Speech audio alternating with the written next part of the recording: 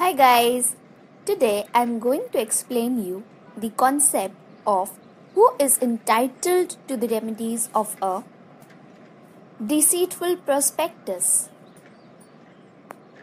with the help of two case laws.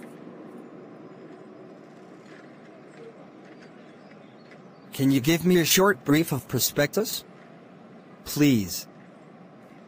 Yes, why not? Prospectus is the soul of any company. On the basis of the contents of the prospectus, the general public makes up their mind whether to invest in that company or not.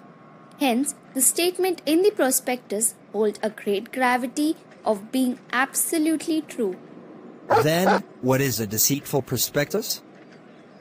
Deceitful means deliberately misleading, and thus deceitful prospectus means prospectus in which the statement is misleading in the form and context in which it is included, and where there is any omission of a matter from the prospectus, and this is made to mislead the public. All right. But what if there is any wrong information given in the prospectus, and there is a loss suffered by the public because of relying on it? The liability accrues where any person subscribes for any shares or debentures on the faith of the prospectus for any loss or damage he may have sustained by reason of untrue statement included therein. So, we are ready now to go through the cases. A deceitful prospectus was issued by the directors on behalf of the company. Dad, what's the matter? What are you thinking? Nothing, son. I was thinking to buy a share of a company. But I think there's something wrong in the prospectus, and I am not sure about it. If you think there is something wrong, then don't buy the shares. But the company is earning good profits.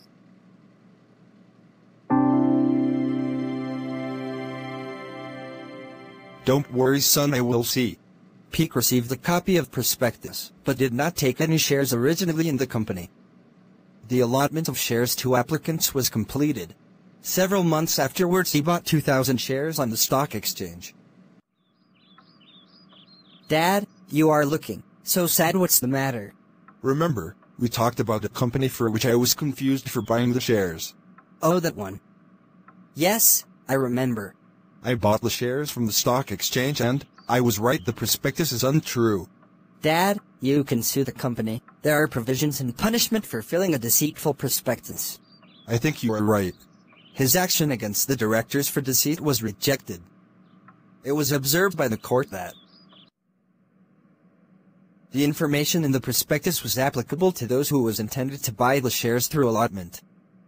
The office of a prospectus is to invite persons to become allottees, and, allotment having been completed, such office is exhausted and liability to allottees does not follow the shares into the hands of subsequent transferees.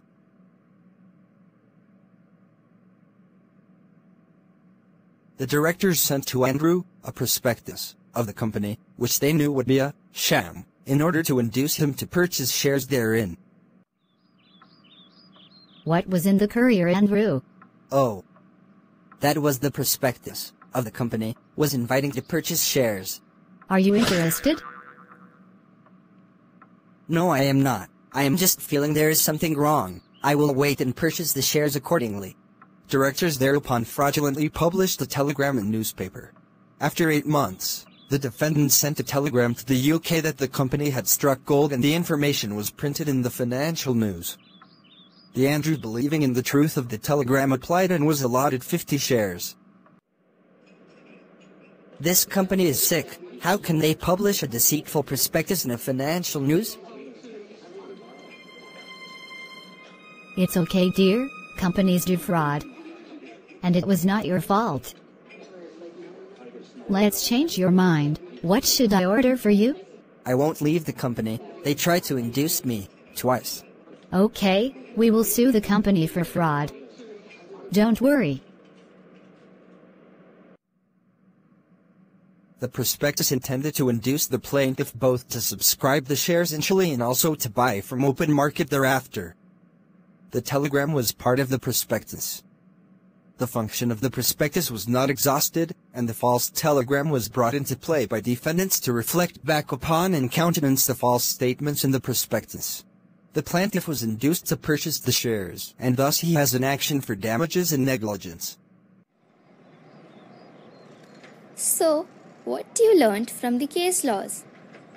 Let me sum up for you. In total, the right to claim compensation for any loss or damages sustained by reason of any untrue statement in a prospectus is available only to the person who has subscribed for securities on faith of the prospectus containing untrue statement. The word subscribed denotes that the shares were acquired directly from the company by allotment.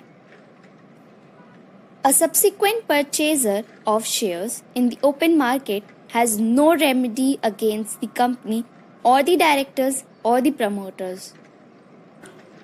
However, you have seen that in the second case, Andrew purchased the shares from the open market, but still he got the damages. This is because the prospectus was issued with the object of inducing persons to buy securities in the open market. Thus, we can conclude that any person who buys on the strength of false representation made in it has a right of action for fraudulent misrepresentation against the company. But one thing you must know is the allottee cannot both retain the shares and get damages against the company. You cannot take the benefit of both. You have to either choose the dividend or the damages. It's your choice. And like I always said, be aware. And I hope my family would watch out the prospectus. Isn't it?